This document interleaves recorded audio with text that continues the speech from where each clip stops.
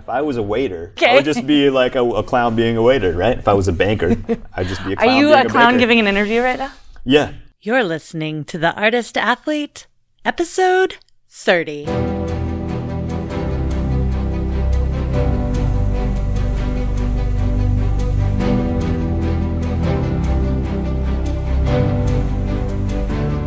This podcast is dedicated to Circus. It's a place for professionals to share their stories, viewpoints, and information, and a place for outsiders to get a sneak peek into the industry. Hey friends, fans, and enemies, I'm Shannon McKenna, and I'm the host of the Artist Athlete podcast and the founder of theartistathlete.com. The Artist Athlete podcast exists because of people all over the globe who give small monthly amounts of money to help me produce the show. I produce it entirely by myself, so I shoulder all the expenses. I pay an editor to master the sound of each episode. I have someone who distributes each episode across 5 platforms. I pay for all the gear, a monthly hosting service, and all of these expenses average out to about $500 a month. Right now, Patreons give about $400 a month, which means we are so close to making that first goal of making the podcast self-sufficient. But we need your help. Whether you listen every week or you're binge listening to all the episodes at once, you crazy, crazy cat you, please, please, please go to patreon.com/theartistathlete. You can give as little as $1. And every single one goes back into improving the podcast. If you give $30 a month, I will personally call you up and do a mini interview with you at the beginning of a show. Go to patreon.com/theartistathlete. My guest today is Joel Baker. A cross-country motorcycle trip landed Joel in San Francisco, where he discovered and fell in love with circus arts. He joined the newly created Clown Conservatory at the San Francisco Circus Center. Joel launched his career as an acrobatic clown in San Francisco's New Pickles Circus, directed by Gypsy Snyder. Joel was featured in Loft by the Seven Fingers and in Soap at the Chameleon Theater in Berlin. He performed and served as artistic coach in the Cirque du Soleil show, The Beatles' Love. He was featured in Cirque Eloize's Cirque Eloize, and he is a regular performer in the Palazzo Varieté shows throughout Germany and Austria.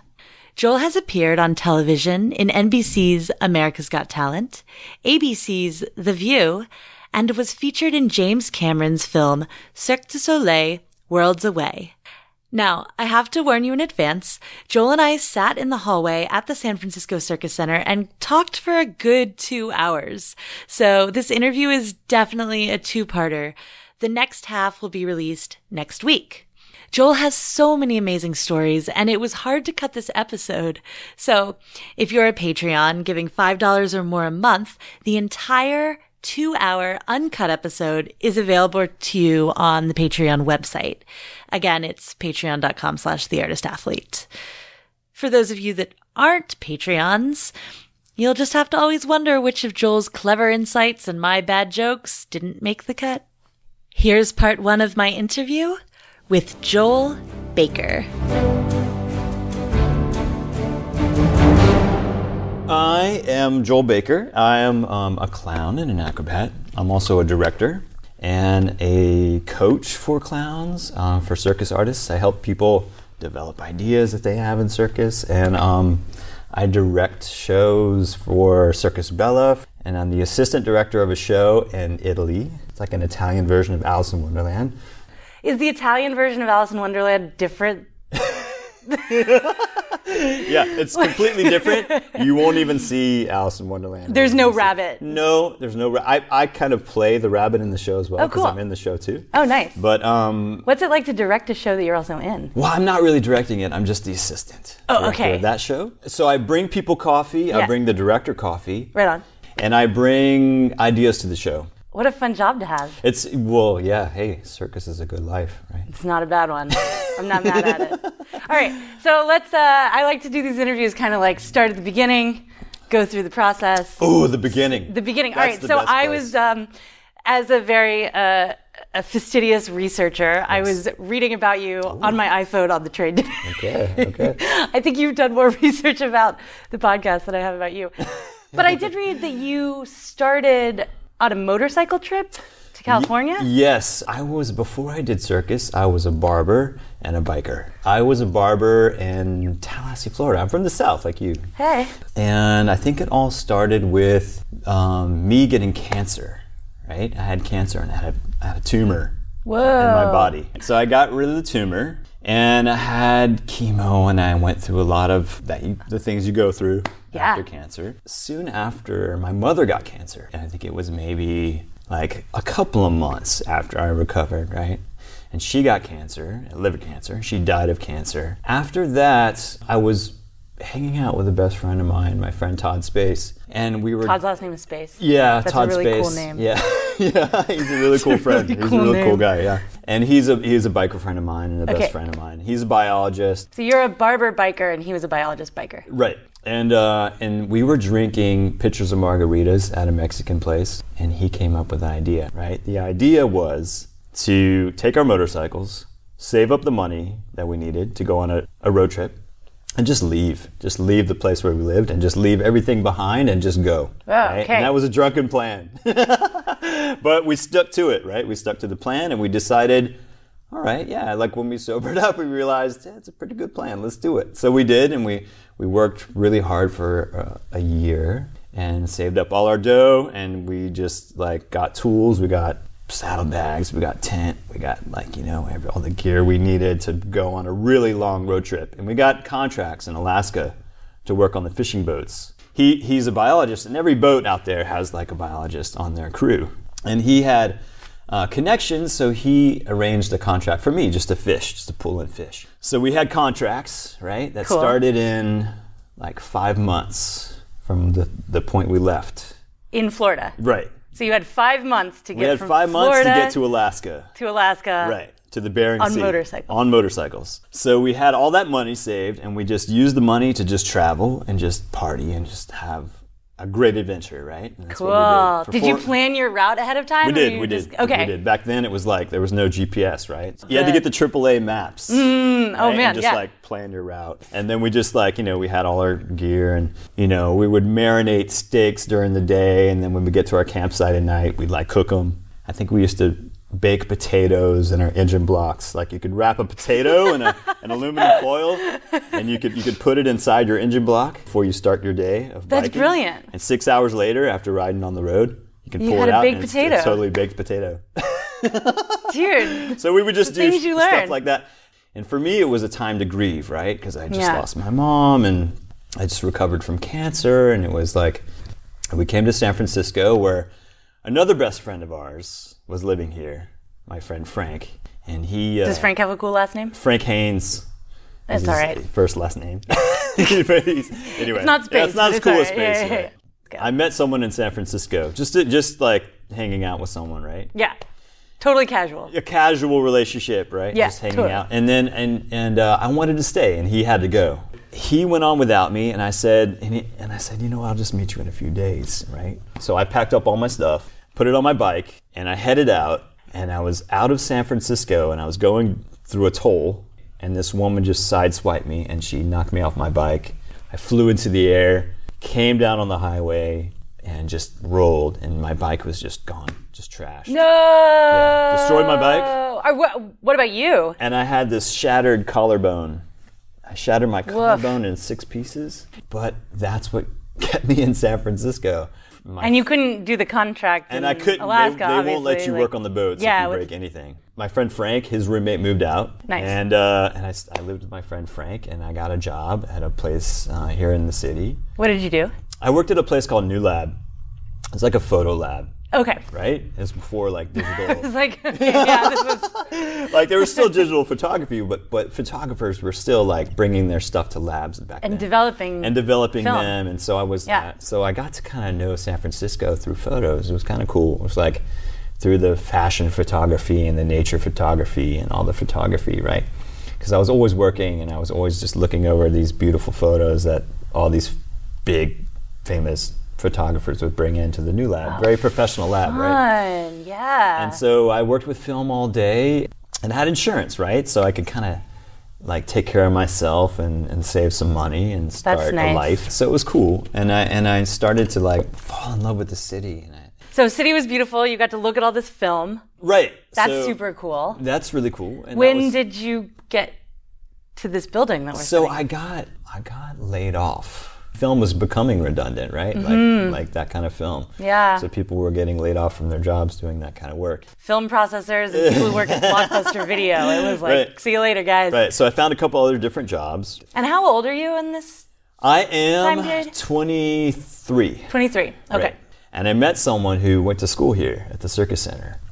And I came by with them to see the school, and they introduced me to Master Lu Yi, the coach that has coached so many amazing artists, right? And I was introduced to him, and he really kind of suddenly like took me under his wing, right? Like he started training me, moving me in this direction of hand balancing. Because he looks at the body type, you know, because I had really skinny legs and a broad upper body, right? And so he's like, I'm gonna put you in handstands. I'm gonna make you do chairs. Did he say that to you the first time you walked in the Circus Center? Kind of, yeah. The first week, yeah.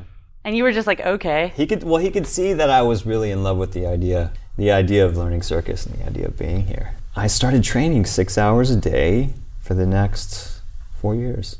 Not on the weekends, but like about 6 hours a day. I was here every day, all day long, right? And from early in the morning till, you know, I could leave and then I'd have to go work. Yeah. Training really hard and Louis doesn't mess around either. He doesn't mess around. And from what I heard back then, it was pretty intense. It was a time. It's a pretty hardcore time. And people would train really hard here. And they still do, but it was different back then a little bit because you had to really want it, right? There was no heat in the building. It was really expensive to go to school here and live here. And what do you think made you really want it? I'm usually not the smartest guy in the room, right? But I feel like I'm smarter with my body than I am with like ideas and ways to do things, right? So I picked it up really fast. And I think it was maybe a year after I was here, I was approached by Jeff Raz, the guy who started the Clown Conservatory here. I guess someone had told him, check out this guy Joel. He's kind of funny. He's got this kind of funny walk, right? He's kind of funny. Okay. Check him out for the this clown conservatory program you started. Okay. And so he did. He came to me and he asked me to audition, right? And so I auditioned. And he's like, I want you in this program. I want you to do it. And something clicked, right? Like I'd always kind of had funny bones, right? But I never really knew how they worked or how it worked at all, right?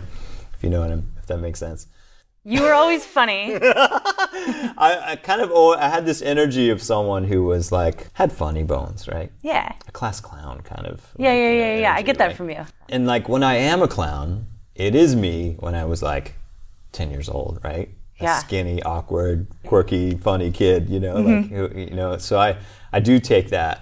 But that's debatable, right? How much of it is you and how much of it is not you, right? That's why clown's so complicated and crazy, because it's taking these elements about yourself that you have, like a laugh or a smile or an expression or a movement, and making them and working on those things to make them bigger or more. So you have to be pretty focused, self-aware to be able to do it, huh?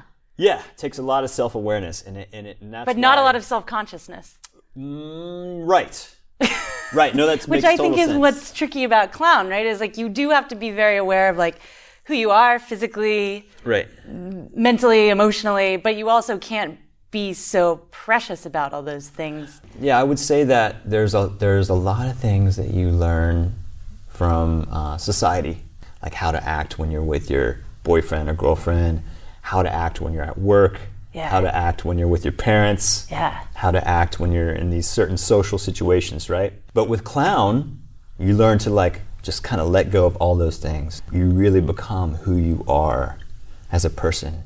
If you let go of all those things that you've learned, you really become more open and more expressive. Do you think anyone can be a clown? No. Interesting. I don't think anyone can become a clown. Because not everybody has funny bones. I don't know. That's why it's magic, right? For me, it's like it just seems like a magical thing.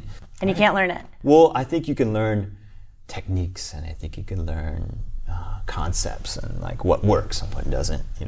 But I don't think everyone's born to be a clown. And I think that's what happened to me. I kind of like found what I was born to do. And when you find the one thing that you're born to do, things start happening. And that's exactly what happened when I said yes. You went to this clown conservatory? I went to the clown conservatory. And how long is the clown conservatory? It was for a year, and I was in there with amazing people, right? I mean, I feel like the clown conservatory at that time, just like the rest of the school, just like birthed these amazing talents who are now. So you went through the conservatory at the end of that year. Yeah. Is it like, do you graduate with an act? Do you graduate with a character?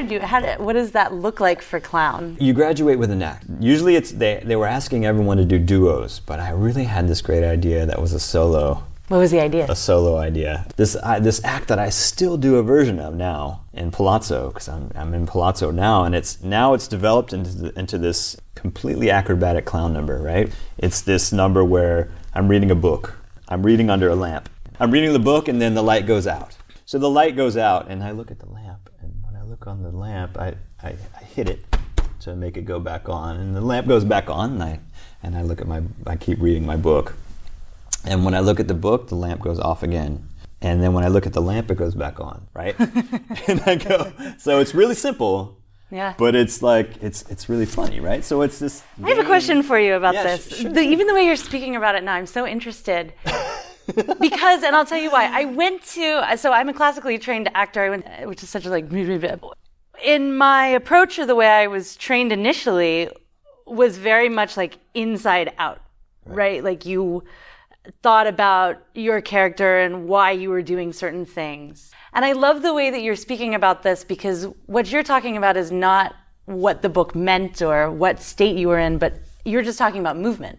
Well, it's movement, but it's just me sitting down reading a book, right? Like But are you actually reading the book? But I am. Like, is there a real book? Yeah. Do you read a different book every night? It's the same book. It's an encyclopedia. Oh. And I'm just and I'll change the page sometimes, and I'll just read the book. Does your clown know why you're reading the book? Yeah, because I set it up in a different way each time. Depends on the show or the concept of the show. Okay. So in this show, I have a character in the show that's a bellhop. The concept of the show is it's an old hotel, like a seedy kind of casino hotel on the street. Oh, is this Max's show? Yeah. Okay. Yeah, it's called Fortune Hunter. Yeah. So it's kind of like this hotel that used to have its heyday, and now it's kind of seedy, and it's owned by Mr. S. And he's gonna lose the hotel, right? It's come down on hard times, but I'm his little guy. I'm his sidekick, like I'm his number two. I work really hard around the hotel, and I get into all these funny situations, with clown work. And at one point he goes, take a break. So I kind of put this lamp down on stage. I put it down and I take this book and that's how I start my number. And your clown likes to read encyclopedias. Well, you know what? I guess you should say there's as many different types of clowns as there are religions, right? Oh. And I think that if you think of me as a clown, it's more of a character clown. This podcast is brought to you by The Artist Athlete. Did you know that The Artist Athlete is more than just a podcast? It's a growing online resource for students of the aerial arts to deepen their journey to badassery by accessing techniques approved by physical therapists and master coaches in the industry. Our current spotlight is on the fundamentals of aerial alignment, a practical manual for hanging upside down. This online manual is a step-by-step guide. It is complete with photos, videos, and exercises that you can implement immediately to help you gain the strength and awareness you need for an aerial practice that promotes shoulder health and longevity and good posture upright, so you don't walk around like a gorilla. But don't just take my word for it. Here's Circus physical therapist Dr. Jen Crane of Cirque Physio to tell you more. The fundamentals of aerial alignment is an absolute must-have for every aerialist of every level. I can't even tell you how many shoulder injuries I treat that are a direct result of rushing past the basics in an attempt to get a trick too soon. In the manual, Shannon deconstructs the fundamentals, including the correct muscular engagement to safely arrive in these positions and the rationale for why it matters. Of course, in addition to all of these fabulous pearls of wisdom, the book is also ridiculously fun to read. It's been lovingly garnished with the Shannon humor we all know and love. Thanks, Jen. Cirque Physio is also featured in the book to give scientific insight into why it all works. Pick up your copy today by going to theartistathlete.com and clicking e-manuals. Listeners of the podcast can get a 10% discount by typing in the offer code PODCAST at checkout. Again, that's theartistathlete.com, offer code PODCAST. Now, back to the show. What other types of clowns are there? There are musical clowns, ones that put acts around music, playing music. Okay. Right? Dance, comedy, physical comedy through dance. Do you think the Clown Conservatory in San Francisco produces more character clowns than any other type? I don't know. It depends on the person. Okay, so it's Right? not on the training, but on the person. It's not in the training. It depends on the person. Just because there's every clown is different because everyone's different. But you have to apply a skill to your clown work. Dance, music, juggling, whatever the skill is, you have to apply that.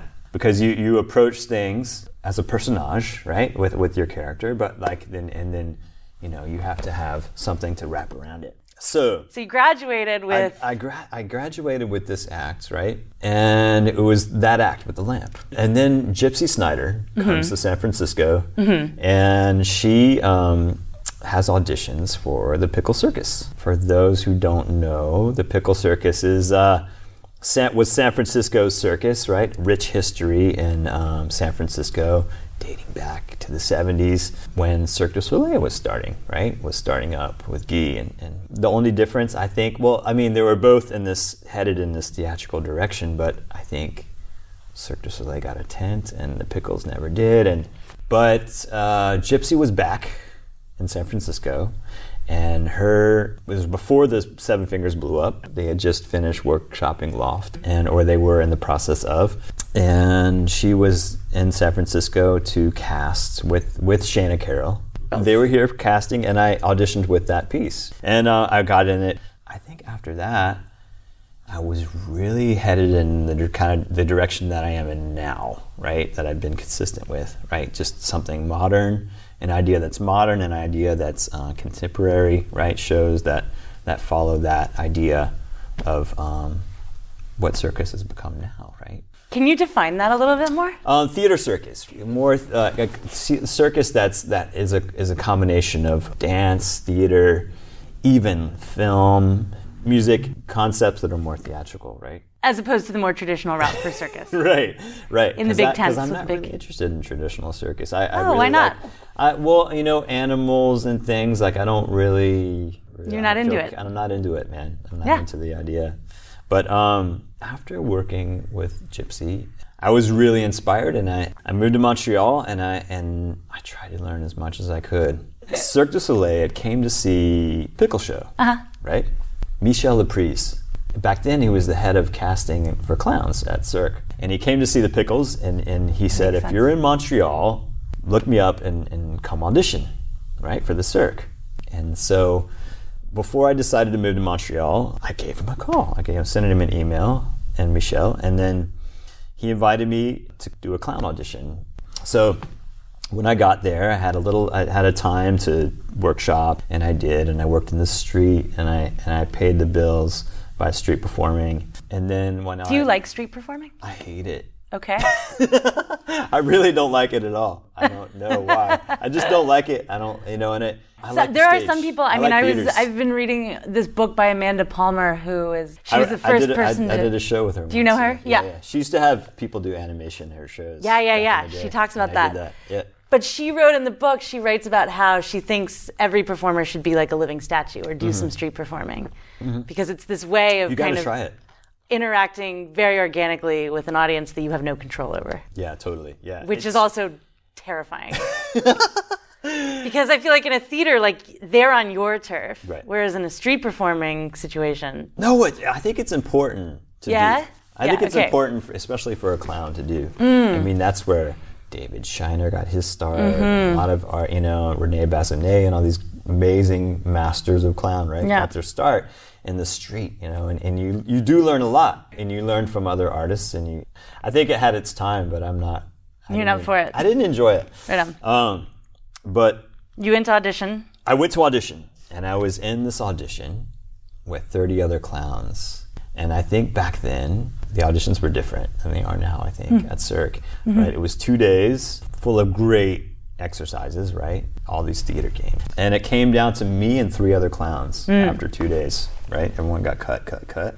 And so, so when there's 4 left, you make it into the database, right? And then the golden database. The golden database. Yes. And then after that, it's a kind of a waiting game. And then and then with clowns, it's really particular, right? So you have to wait till a role comes. And that did come, but not till 2008. Ugh.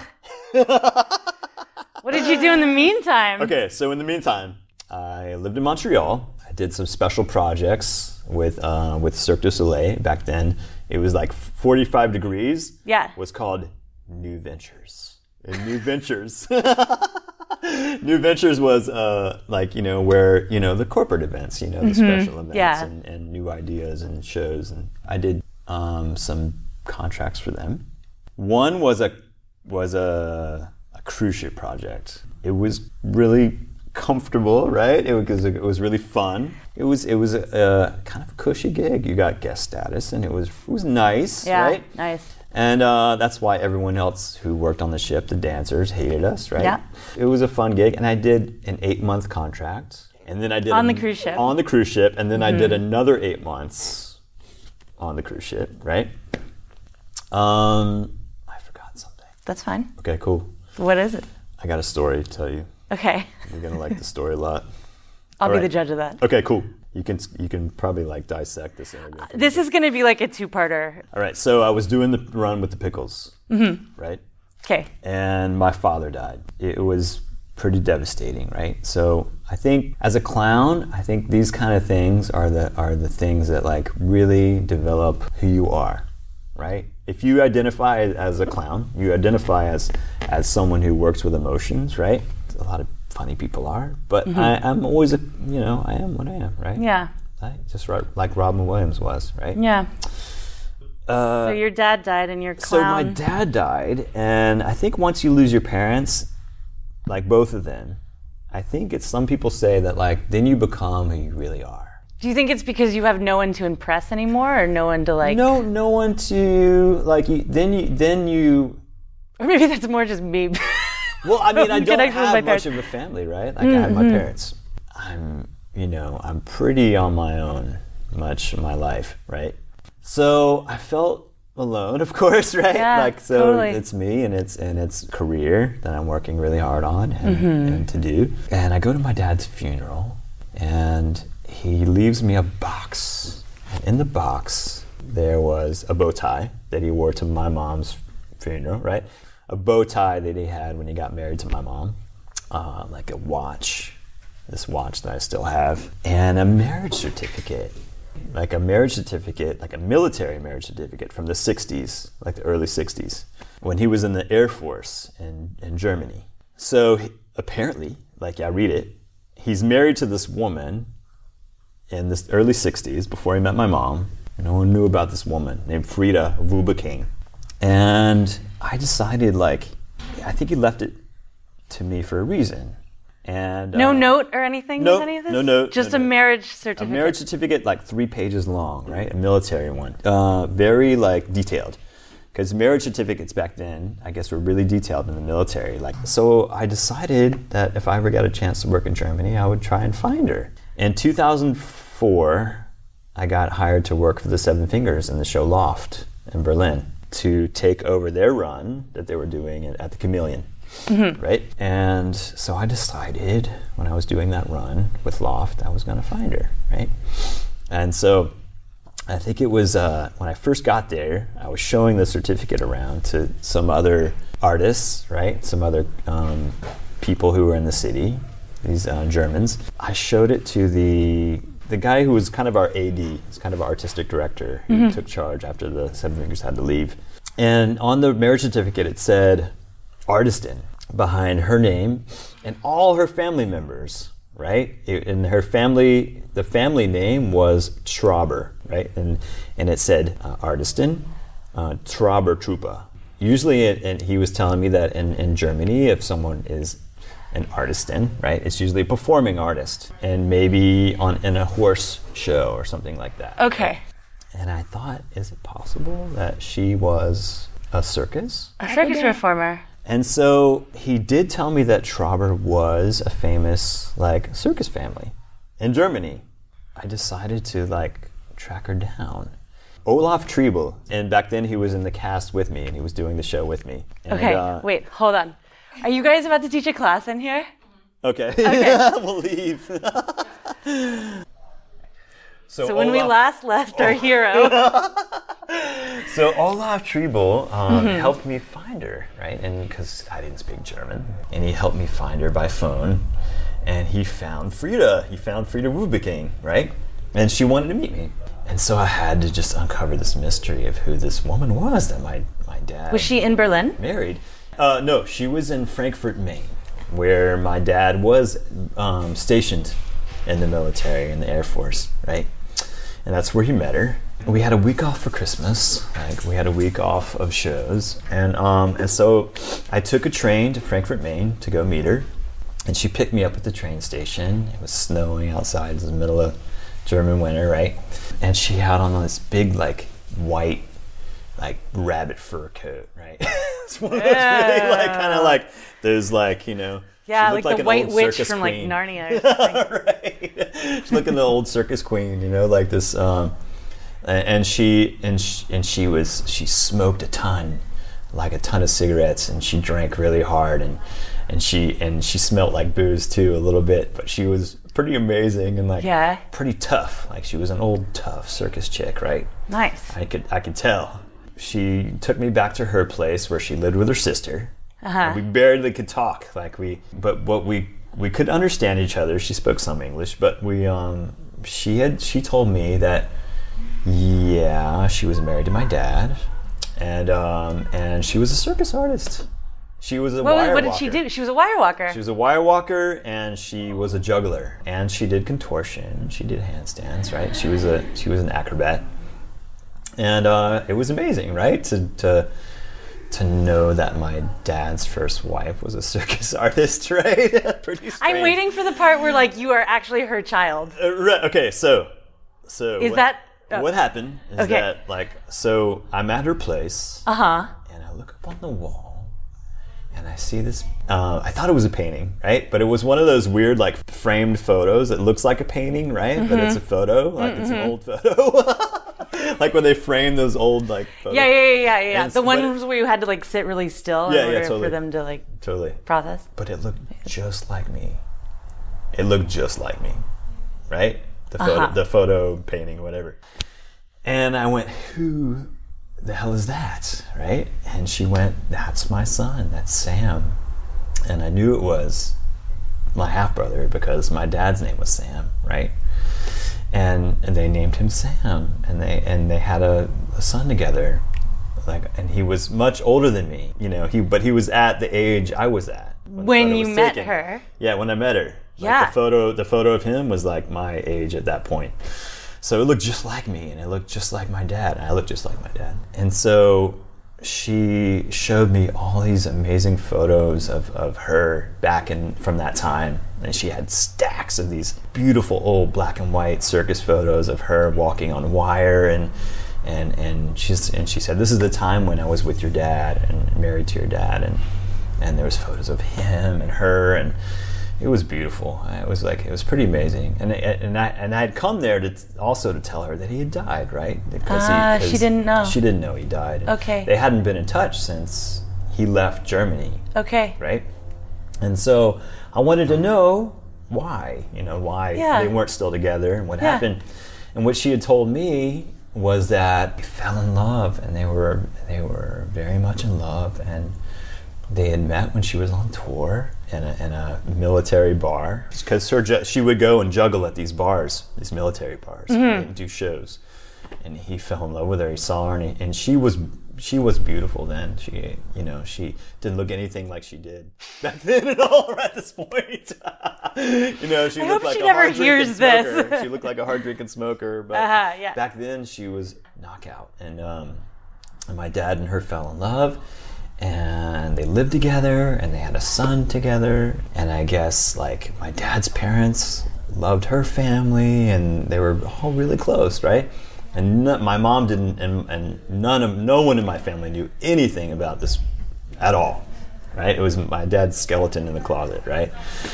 And I guess he left me that certificate to find out all this stuff, right? And to meet my half brother. But why did they not stay in touch? What happened was that he had to go back to the States, and he said, I'm gonna get an apartment, and I'm gonna fill it full of furniture and cozy things, and then I'll send for you. I'll get you a ticket, and I'll fly you to the States, and we can be together, and we'll just live, you know. But what happened, I guess, is that her mother got cancer and got really sick, and she had to stay with her mom, and it was a long process, and she had to take care of her, right? She didn't have anyone else to take care of her but Frida. Yeah, sure. Like Frida took care of her. And so their love just kind of, with time, just fell, you know, through the cracks. It just didn't stay together. And this was like before you had email and text, and getting on a plane to Germany was not a big deal. You know, this was like back when that was an endeavor. Right. So totally. Yeah. It was distance was hard. Right? Yeah. And so their love just fell apart, right? and it's kind of sad, yeah. And then what happened to Sam is that I guess back then Sam's job, like the way he made money for the family, is that he would find guys that had these old cars for sale, and he would like buy them and he'd fix them up and he would resell them, right? He'd flip cars, basically. Okay. And so he was at this bar with this guy one night. He was drinking with this guy, and the guy said, I've got this old Cadillac for sale if you want to come check it out. And he said, okay, cool. And he drove with the guy to his house to check out the car, and the guy was really drunk. And so he decided, you know, he checked out the car, he liked it. He said, you know, I'll come back for it tomorrow. And the guy's like, you know, let me drive you back to the bar. But the guy was really drunk, so he decided, I'm just going to take a cab. So they called for a cab, and Sam was waiting outside of the guy's house for the cab at night. There's no street lights or whatever. Mm-hmm. And the cab comes to pick him up, comes around the corner, and doesn't see Sam, and kills him. Oh, hits him and kills him instantly, right? And so that's how Sam died. So of course, like when they saw me, it was this ghost that came back at Christmas time to like be with the family, right? Dude. So of course, like family gets together for Christmas. I'm there, and everyone's like, wow, Sam, it's you, you know, and exactly how they remembered him, right? And so it was kind of creepy for a lot of people, right? And I was in the middle of all of it, and I'm surrounded by old retired acrobats, and her father was a clown, and he was brilliant, and that's an amazing the Traubers are still going. Like, yeah. They still do wire walking, and you could Google it, you know, like you could check it out, and so that's my new family. That's incredible. And do you go and see them when you go to Germany? And... You know, I wish I could say I did more often, but I haven't in a long time. Yeah. And I'm really not. You know, I should be more in touch, but I haven't stayed in touch. Like I haven't talked to them in a long time, but I'm going to more often. You know, you should. Yeah, of course, right? Like, yeah. I know, it's so easy to say. It's hard, right? Because I don't have all the addresses. That's such a good story. The other family. But the secret circus family. Yeah, totally. You had some inkling of it all along. And I just came back to the show blown away, and just I bet. And I recorded everything, I filmed everything, and I made like a documentary out of it. Oh yeah? Yeah. So your life is, so you did Loft at the Chameleon. I did Loft at the Chameleon. After that, that's when I did the cruise ship gigs. Okay. Right? The 2 8-month contracts. Yeah. Right? Still waiting for Cirque du Soleil to call you. Yeah, well, at that point I really wasn't waiting. I was just kind of like doing my thing. Yeah. And then I finished with that contract. And the funny thing happened, like, you're that long on a cruise ship and you're eating things for free. You never have to pay for anything, right? And I think it was like the first night I got off the cruise ship, I went into a restaurant, ordered this huge meal, and just walked out. And they were like, hey, buddy, come back. You have to pay for that. And I was like, oh, I'm so sorry. I was just on a cruise ship for for 2 years. I'm sorry about that. And so I got like acclimated back into society, and I was in San You mean Francisco. I have to pay rent now? Exactly. I'm not living in hotels. Someone doesn't just change my sheets. I can't get pancakes and coffee delivered to me in the morning to my room. I can't get that. This happens, I feel like, to a lot of performers who go on contract and then Right. they just don't know how to live now. I'm so fascinated. Yeah, well, for me, it was like it would make my world kind of small, right? Like I would lose track of like what kind of music is out. What's everyone reading? What's everyone listening to? What's everyone doing? You know, Yeah. it's like being stuck in this. You know, you're doing the same show every night, right? So it's like you're stuck in this like rerun. Totally.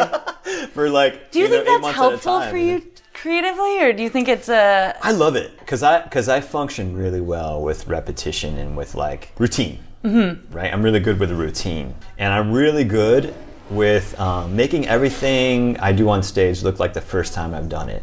So I think when you get good at that, you can really play with the magic that you create on What do you think stage. that is? I think it's the desire to like create like a sense of wonder on stage, right? I Yeah. think that's the job of a clown. For me, it's To create a sense of wonder. to create on like a stage. really nice sense of wonder. Yeah. Right? In your numbers and what you're doing on stage, right? And like as you discover things and as you live in the world that you create in a show, I think that's important. Mm-hmm. And it makes you fresh. Yeah. Like if you can have that behind your eyes and you can have that energy. There's a role in No theater, right? In Japan. It's called No, right? And there's- NOH. You're right. Yeah. And there's a guy who his role is to see the sun. That's his only role in the show. And he sees the sun. And he's a master at that one thing. And he comes out on stage and he sees the sun. And he looks up at the sun and he feels that on his face. You're supposedly, when you see this guy do this role, you see the sun too, right? Because it's so convincing and so beautiful that he manifests this energy. And so I think that's part of it. You know, how do you feel and what do you see and what do you create? Because you're working with emotions and you're working with your body and with an energy and you're working with all these different connections. So you're connected to the music, to the people in front of you in 360, everything else, right? There's all these different connections that you have to work as one moment.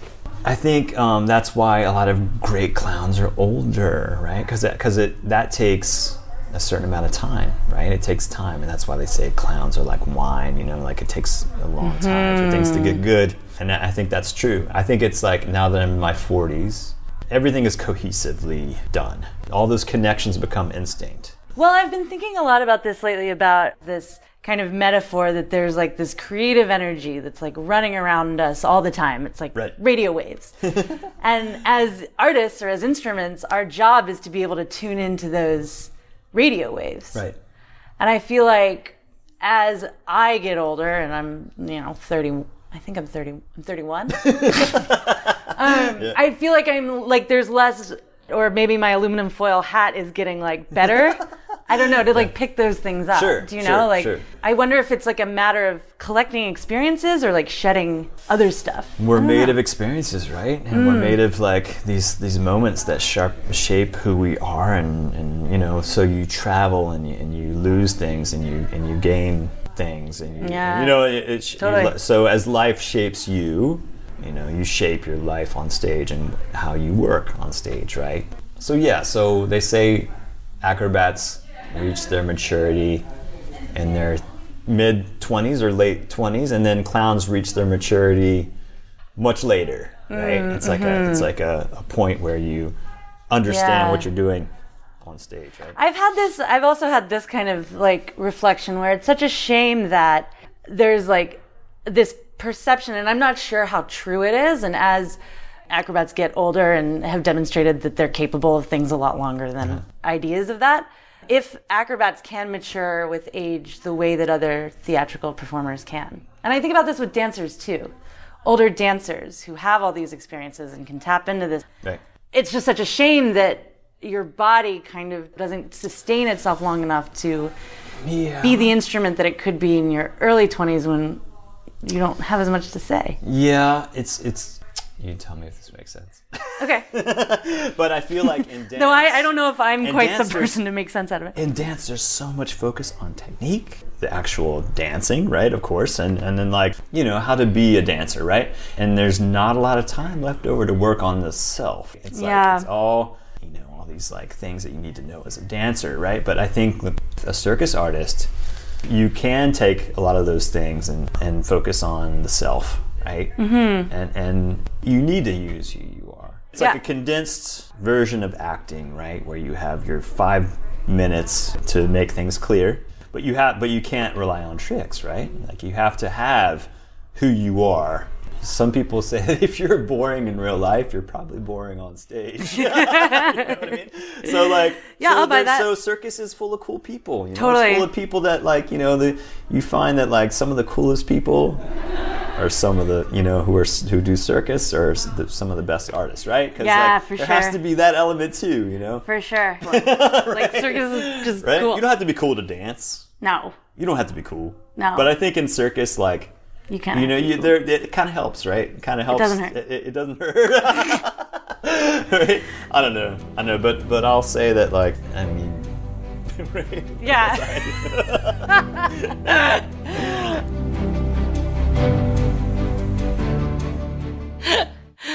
Oh, man.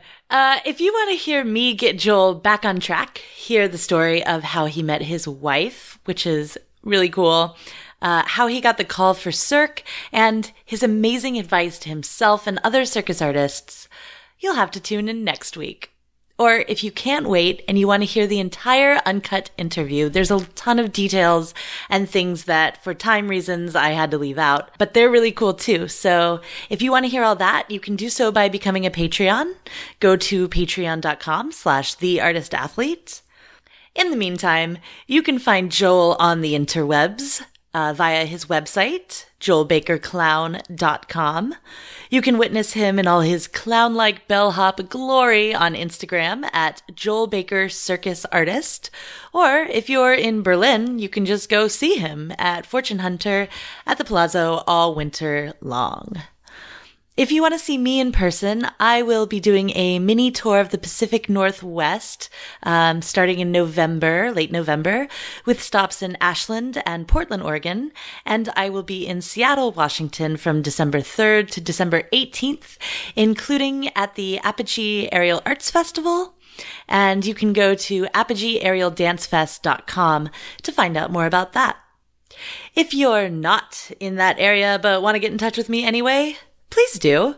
My website is www.theartistathlete.com, and for aerial-related training tips and inspiration, you can find me on Instagram at @the_artist_athlete.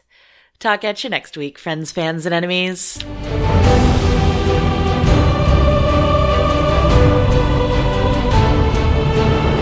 The Artist Athlete podcast is supported solely by donations from people like you. Here's what some of those people have to say. Hey there, friends, fans, and enemies. This is Chris Alston, Patreon of the Artist Athlete podcast. Straps artist and lyra performer and acrobat out of Greenville, South Carolina. So, if you're ever passing through, make sure to stop in and see me and my friends. We have a wonderful space, and we'd love to see you. Hi, my name is Erica Lee. I'm from St. Louis, Missouri, and I'm an aerialist. I teach performing arts to elementary school during the day and do pole and slings and ropes by night. I really, really like the Artist Athlete podcast because it gives me a lot of circus goals to look forward to. It gives me a lot of insight on what's going on around the world in circus, and that's why I'm Patreon.